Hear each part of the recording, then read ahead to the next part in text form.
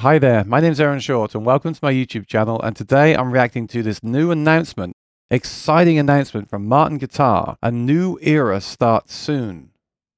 Be the first to own our groundbreaking new guitar. So this email arrived today. We're getting close to the NAMM show. The NAMM show is next month. I'm hoping to go, and if I do go, I'll be sure to check out all this stuff. So please subscribe and ring the bell if you're into gear. I guess if you're not into gear and guitars, you wouldn't be watching this video. I wasn't expecting too much from the NAMM show. People have been very down on the NAMM show. This is the National Association of Music Merchants trade show, the big one in Anaheim. It's back to January again. Not everyone's going, and some people that are going will not be having big booths and things like that. But I am starting to hear rumors of several exciting releases. And here's one that slapped me in the face today, this afternoon, just out of nowhere in my email inbox. So I'm going to break down this announcement, give my reaction. Obviously, we have no information about the details of this yet, but it's a really interesting thing. And this is right up my alley. I love acoustic guitars. I love cutaway guitars. I love guitars for the stage. And it seems to be that this is what this is. And it just completely out of the blue. Let's jump into it because I want to show you the email they sent and start breaking this down. Okay, so this is it. Look at that, a cutaway Martin. What can we ascertain from this image? Not a lot because they've grayed it out, but we can see kind of like it may be a sunburst kind of top, not a natural wood top. Maybe that's just the lighting they've used to hide it. The binding is not your plastic binding. It's more of a wood binding. I'm not exactly sure what that is. It's got a cutaway, and here's the really crazy thing. This is not an SC body shape. This looks like the GPC body shape, or maybe a new kind of cutaway body shape. I don't understand this because Martin don't really do cutaways. In fact, lately I've been looking for more Martin cutaways, and apart from a few custom shops that pop up now and again, you just don't see them. They're really, really rare. They're on the low-end models. There was a standard series, GPC, OMC, and HTC a few years ago that I absolutely loved. I thought that was a great guitar for stage, but they discontinued it. They put it out of production for a while, and they just made the standard body shapes. Now, here's the thing. We did have the pandemic where people were not performing on stage as much. So maybe this guitar was coming sooner and took a back seat for that reason. And they focused on their standard models because they were so behind with production about a year ago. That's possible. This has obviously been in the works for a while. New guitars don't just come out. They're planned years in advance. But I find it interesting because the SC13E was released at the last NAMM show I went to in Anaheim, which was right before we locked down. They've sold really well, and they've released the higher-end custom shop, well, way higher-end custom shop guitars, more like $8,000. They seem to be still selling and making those guitars. So I thought the logical next step would be to make like an SC28E guitar. But I know to do that, they need special tooling and machinery to make that new body shape. I don't know, what does this mean?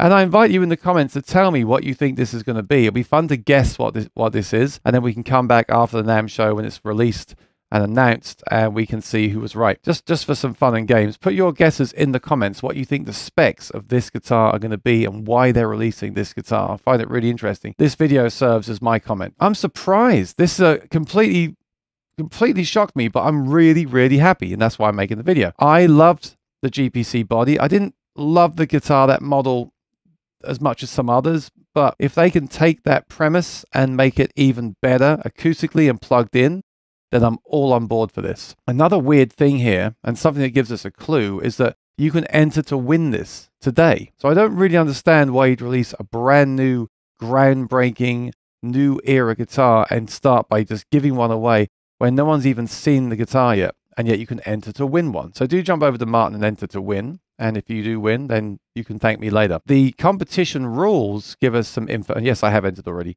The competition rules give us some interesting information. So if you click on official rules and scroll down, they have to tell you the value of the prize. So the value of this prize, if you look, is ARV $3,999. So this is in the standard series pricing range, because a standard series Martin with a pickup system is around this price. So this is not a budget guitar. This is not a custom shop one-off guitar. This is a new guitar to their lineup. And I'm really excited they're bringing back this body shape, potentially with a cutaway. And I have to presume a pickup system because the cutaway guitars usually, in fact, always have pickup systems. So this could be just bringing back the GPC, installing the Martin Aura system, the blend system, and that could be it. Maybe some Evo Gold frets like the Modern Deluxe series. But to me, although that would be pretty cool, that does not indicate what they're saying here. This is a big statement Martin are making. A new era starts soon. Be the first to own our groundbreaking new guitar. I mean, come on. If you're going to put this sort of hype into your marketing, this better be good. That's all I can say. This is really exciting. So what could that mean? A new era? Could that mean carbon fiber or a composite material, getting away from wood? Because we know the wood is, eventually going to run out, right? So maybe that makes sense for them to do that. I don't think Martin will do that yet. I think it's too soon. I think they're too traditional for that. So what could it mean? Well, actually, I have no idea. Let me tell you what I would like this to be in my ideal world, with my ideal specs, which never happens because I'm so particular about what I want from a guitar these days for stage that it just never happens. But I would love to see the following. First of all, stainless steel frets. I've been talking about these the last few weeks. I am completely converted. I've tried a few acoustic guitars with stainless steel frets, and I love them. And I think if you're buying a cutaway guitar for the stage, you want and need stainless steel frets.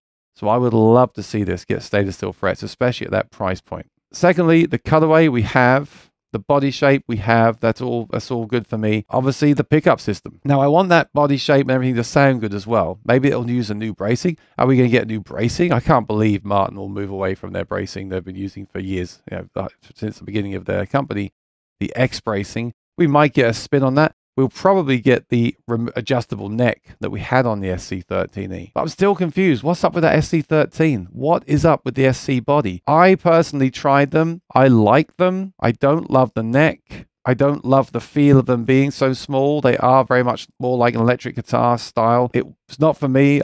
I'm not really that interested, if I'm absolutely honest. I would like to try one some more, but the few times I've tried them, I just haven't clicked with them.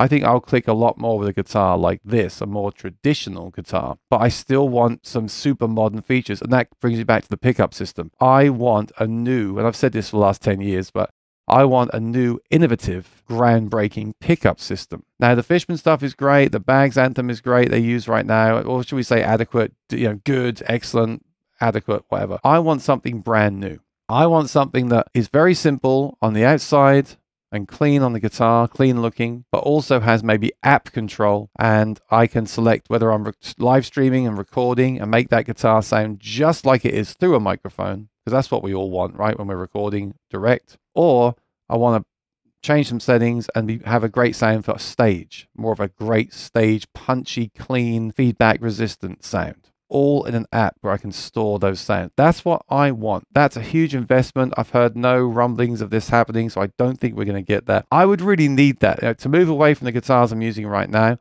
I would need a big jump in pickup systems.